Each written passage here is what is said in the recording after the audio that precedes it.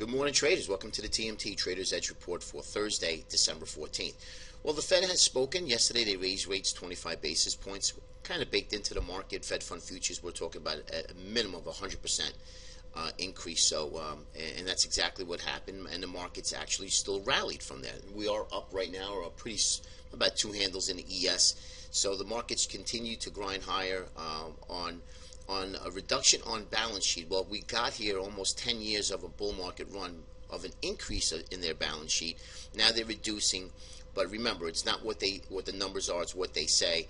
And if the markets feel like it's going to be a slow grind of taking money, liquidity away from their balance sheet, then it's not going to matter. Keep buying the market, and that's what everybody wants to believe, and that's what they want to believe. So what happens? Markets continue to move higher. Well, it's unsustainable when a market runs up. Let's just even take from here, from early November, which is not even a month. We've been pretty much rallying in the spiders, probably about, let's say maybe 50, 60 points a month, and the ES 100 S&P points in the ES futures contract pretty much every month. So, and I don't mean every month exact, but once they break the 2,500 or a milestone 23, 24, they rally immediately, run up 100 points. So it's unsustainable when ES was rallying maybe 20 points a month, 30 points a month. You just can't get that. And what's happening is, and by the way, thanks a lot for the emails. I love the emails. Keep bringing them on. You can't have that kind of pull from the rubber band from the ground floor to, let's say, 100 floor. It's going to snap. But what do? Well, as far as having the edge for the day, you have to continue to buy the pullback. I understand that it's not, I know I wouldn't, but that's what I'm doing. I continue to buy the pullback into one of our value areas here in our TMT Algo value areas, which I'm showing you off the daily. We have the intraday charts that we show you levels where it's actionable, where you can trade off of. So that's what I'm doing. I'm looking to buy pullbacks into areas of support. And if that fails or we get a reversal intraday, then I'll be selling rallies. It's quite simple. But until then, no reason to fight the trend. The trend is your friend, and unfortunately, as much as I want to pull back so I can start loading up into some stocks and, of course, different asset classes of commodities, I just refuse to buy something that's up here this elevated. And we talked about the Dow Jones, which is just insane. I mean, I don't see how anybody's doing it. But what's happening is, and it's so true, if you go into Wall Street Data Market Center and you'll see sell-on strength, buy-on weakness, you'll see every once in a while, you'll see spiders get on there, and you'll see 1.5 billion for the day, 1.8 billion the next day. So they're selling into strength where what's happening? The algos and the retail are buying, but what happens, the algos tip out of the market at 4 o'clock and the retail are accumulating stocks up here. So passive investing has been its greatest and probably all-time in history since it's been recording. That's not a good sign, because why? The retail do not know how to get out of their stock. They just continue to buy. And if the market breaks down and breaks down and breaks down, they'll keep buying because they think that, the market can never go down. When all of a sudden they get a margin call at the lows, it's over. The account's blown up again. And that's going to be for the third time. Remember, 2000, 2009, and now, it's going to happen. It's inevitable. All right, so what happens there? They're totally out of the market. Okay, so you got the baby boomers that are totally gone. 3 strikes, you're out. I lost all my money 3 times, got it back to slightly higher, and now it's over. So they're going to be out of the market at one point because they're going to be totally wiped out. And at the age that they're in, they're not going to be able to reinvest in the market because they can't afford it. There's too much risk involved. And it's going to be a big damper on the equity markets at one point. And yeah, the algos will continue to buy, and the HFTs will continue to buy, but wait till they turn around and sell. And everybody's going to be up in arms with that. So, again, this is just conversation, but I want you guys to be aware of what's going on and what could possibly happen. All right, remember, I don't care who's behind the Fed or whatever. I've seen this 30 years doing this. The markets eventually will come down, and will come down in a big way, and I believe will come harder, will fall harder, because the higher it climbs on very little volume. Here, you could see this. This is very little volume all year long. And we had this big move up. We had even lighter volume on this last 7-8 days up, and we're up again. So fast forward, let's see if the Fed throws cold water onto this rally. Sometimes you get a market that goes up, and the next day we get a reversal. But we are into options monthly expiration. I don't think that is going to happen. You might get a little bit of sell-off, some weakness. That's going to create an intraday buying opportunity for me. If the buying fails, right, if you buy on the dip and it fails, and we start to roll over, then it's time to start looking to sell rallies, okay? And it's that simple. If you're not fast enough to do so, just step off to the market and let the market digest, do its thing, and while you're watching and learning, okay? Spiders here, 264.30, and then we got the 21 EMA at 262, 235.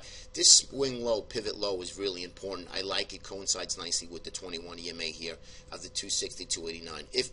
But don't forget, I mean, you have 6 days up, but look at the candles, how small they are. One down candle could wipe the whole 6-day move, and it could get violent. So just be careful when you do buy that dip. But yeah, I would buy that dip here. At least try that. There are intraday levels that we provide for our daily strategy videos and our Pro Trader Premier videos as well. Now, I want to talk about Amazon. And we give you the trader's edge for the day because we like to look for something, look for edges for you guys to trade off of, okay? And if it's not today, you need to put this on your watch list because I'm going to provide a lot for you. Morgan Stanley came out from a lot of my intraday sources are telling me that Morgan Stanley's subprime metrics are very weak. They're soft for the prime members. Okay, so the trend, their trending is trending weaker than expected. Now, let's talk quickly about the FANG stocks. The FANG stocks, to me, Facebook, Apple, Amazon, Netflix, Google, are topping. And the trade of the year has been buy a basket of FANG stocks and sell volatility, meaning sell the VIX or the VIX products such as the VXX, UVXY, what have you. And that's been their trade of the year. Why? Because you get a basket of FANG stocks that are highly correlated with many other ETFs in the market. It's very easy to push the market higher. Okay, well, this you could take a look at every stock of the FANG stocks, and they, to me, are topping. Now, that's not a good sign for Morgan Stanley. Morgan Stanley is coming out with some negative picture today.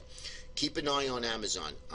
There are some big intraday levels, but off the bigger picture here, if you, let me grab my crosshair, if you can see that number here of 1225.43 is going to play a big role. If at all anything, we roll down to the 50 and then ultimately touch the top of this gap area of support, which will fill the gap at one point. And I do believe, I'm a big firm believer of gaps.